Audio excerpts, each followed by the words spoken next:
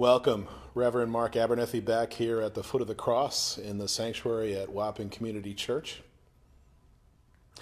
I was watching TV last week on a night that I can't even remember. And I was kind of flipping through the channels, and I stopped on a channel to watch a show that I learned a few minutes later was called Lives Well Lived. And it was a show that was hosted by Nicole Wallace, but I don't think it was a show that had any particular political agenda. It was a show instead that was designed to tell some of the stories, to tell the stories of the more than 500,000 people who have died of COVID over the past year in the United States, to tell some of the stories of the people who have been left behind by those who have died, to tell stories of first responders and healthcare workers and people who just have been affected or impacted in some way by this pandemic. It was compelling. I encourage you to watch it, Lives Well Lived. If you have a chance, you can find it on YouTube, I know. And MSNBC has shared this show on its network more than once. It was powerful to hear the testimonies of people. There were stories of two young women widowed because their young husbands died unexpectedly of COVID. There were stories of nursing supervisors in inner city hospitals.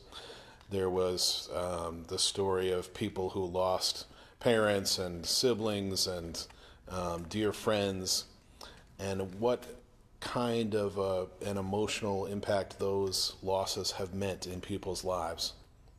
It was all about storytelling, this show, Lives Well Lived. And I was reflecting on this show. It was one of the better shows that I have seen in a long time, really profound and emotional. And I started to think a little bit about storytelling. Once upon a time, there was an amazing storyteller who lived in the land of Galilee. And he used to travel the countryside and communicate a particular message. It was God's message for God's people. And the way in which he did that primarily was by telling stories. We've come to know those stories nowadays as parables. But I imagine once upon a time when Jesus was preaching and teaching and walking across the countryside, people simply referred to him as the teller of stories or a storyteller. And Jesus told all kinds of stories. He told them for audiences that had people who were grieving and people who were sad. He told stories that made people think, and even more than that, he told stories that made people feel something in their heart and in their spirit. He told people things because Jesus knew that telling stories was a way in which human beings helped us. Stories help us to communicate what's important in our lives. And stories, by telling our story, we don't bury the emotion and the sadness and the feeling that sometimes goes along with what we go through day by day. The same thing happened in this particular special on TV. It was an effort on the behalf of the host, Nicole Wallace, and the guests who came and appeared on this show, to have us not as a country bury the stories of these people who have died as a result of the pandemic and have been affected in so many ways.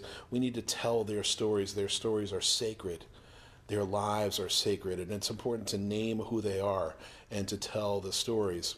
Because if we tell the stories over and over, it's the only way that all of us will heal from this pandemic.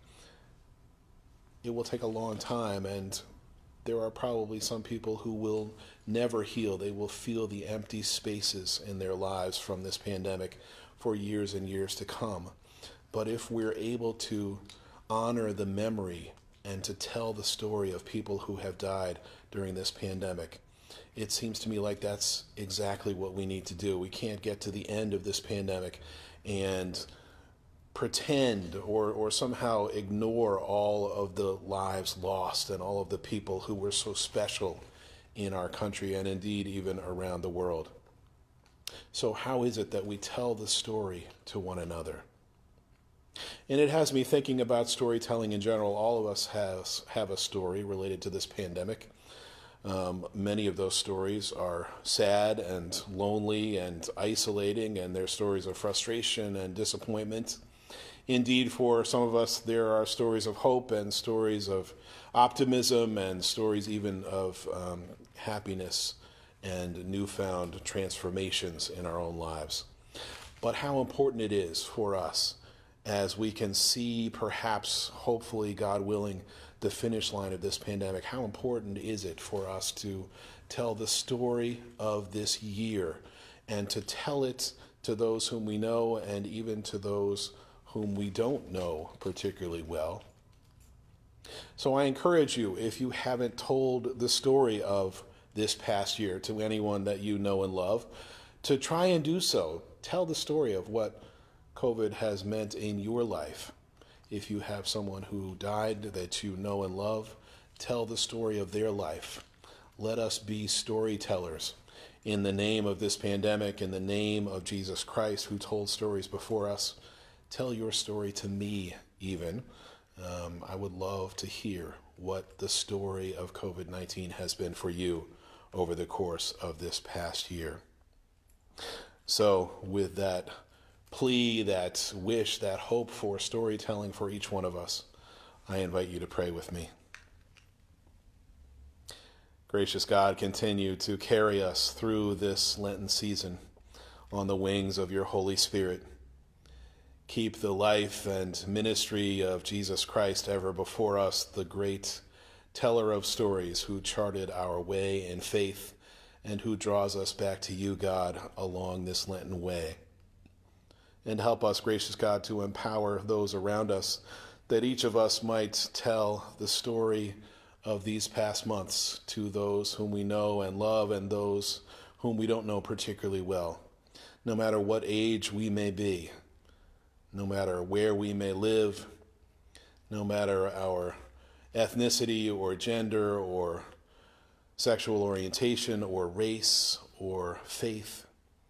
This particular pandemic has encouraged or created a story for each one of us, gracious God. So help us to tell the story and help us to tell it well. For each of us, indeed, gracious God, are a part of lives well lived, and we remember lives well lived, and we do that by the stories that we share. So bless us, gracious God, as we move ever closer to Holy Week and Easter, that we might tell stories well, and that we might remember and honor one another well, and that we might lift up the life and death and resurrection of Jesus Christ, our Savior, who goes before us this day and always. We pray these things in his name. Amen. God's blessings to each and every one of you.